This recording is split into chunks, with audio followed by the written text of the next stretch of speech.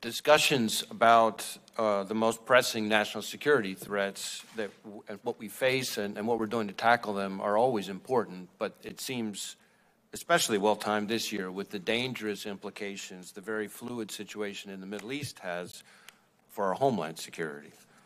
The reality is that the terrorism threat has been elevated throughout 2023, but the ongoing war in the Middle East has raised the threat of an attack against Americans in the United States to a whole nother level. Since the horrific terrorist attacks committed by Hamas against innocent people in Israel a few weeks ago, we've been working around the clock to support our partners there and to protect Americans here at home. We assess that the actions of Hamas and its allies will serve as an inspiration, the likes of which we haven't seen since ISIS launched its so-called caliphate several years ago. In just the past few weeks, multiple foreign terrorist organizations have called for attacks against Americans and the West. Al-Qaeda issued its most specific call to attack the United States in the last 5 years.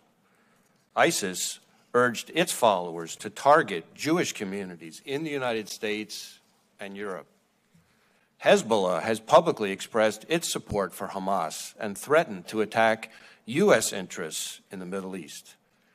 And we've seen an increase in attacks on U.S. military bases overseas carried out by militia groups backed by Iran. Here in the United States, our most immediate concern is that violent extremists, individuals or small groups, will draw inspiration from the events in the Middle East to carry out attacks against Americans going about their daily lives. That includes not just homegrown violent extremists inspired by a foreign terrorist organization, but also domestic violent extremists targeting Jewish or Muslim communities. We've already seen that with the individual we arrested last week in Houston who'd been studying how to build bombs and posted online about his support for killing Jews. And with the tragic killing of a 6-year-old Muslim boy in Illinois in what we're investigating as a federal hate crime.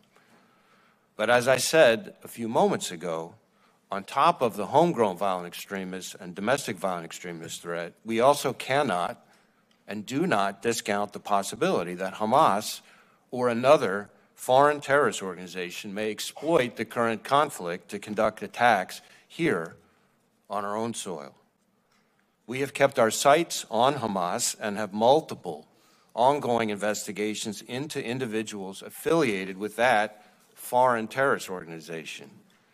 And while historically our Hamas cases have identified individuals located here who are facilitating and financing Hamas's terrorism overseas, we're continuing to scrutinize our intelligence to assess how the threat may be evolving.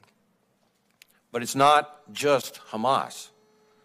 As the world's largest state sponsor of terrorism, the Iranians, for instance, have directly or by hiring criminals mounted assassination attempts against dissidents and high-ranking current and former U.S. government officials, including right here on American soil. And along those lines, Hezbollah, Iran's primary strategic partner, has a history of seeding operatives and infrastructure, obtaining money and weapons, and spying in this country going back years.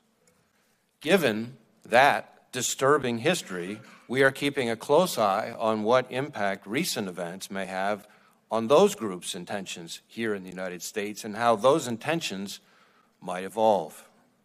For example, the cyber targeting of American interests and critical infrastructure that we already see conducted by Iran and non-state actors alike, we can expect to get worse if the conflict expands, as will the threat of kinetic attacks.